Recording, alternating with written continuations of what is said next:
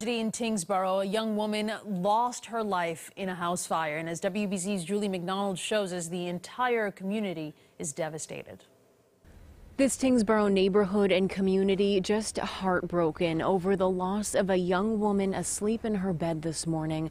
I spoke with the victim's stepfather, who said he threw rocks and whatever he could find at her window trying to wake her up. On Fletcher Drive in Tyngsboro Thursday night, neighbors still can't believe it's real. Just 12 hours prior, in the bright morning daylight, a terrible house fire took the life of a sweet young woman in her 20s. Always a friendly face along their street. She said Mom loved her so much. She'd do anything for her. She was a kind person. She loved animals. She loved the dogs. When police and firefighters flew up the street sometime after 9:20, the victim's stepfather, who uses a wheelchair, was frantic out front. Upon arrival, they found somebody outside the house in distress. He was directing us to the back bedroom that there was still a female inside.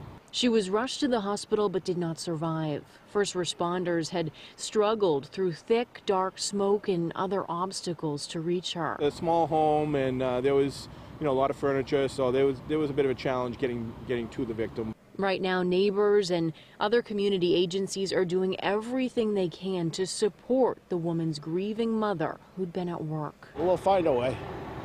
We always do. And that stepfather was so warm, remembering the girl that he helped raise for many years. He said she was a hard worker who'd been asleep after an overnight shift. Her dogs were also lost in this fire, the cause of which is still under investigation. In Tyngsboro, Juli McDonald, WBZ News.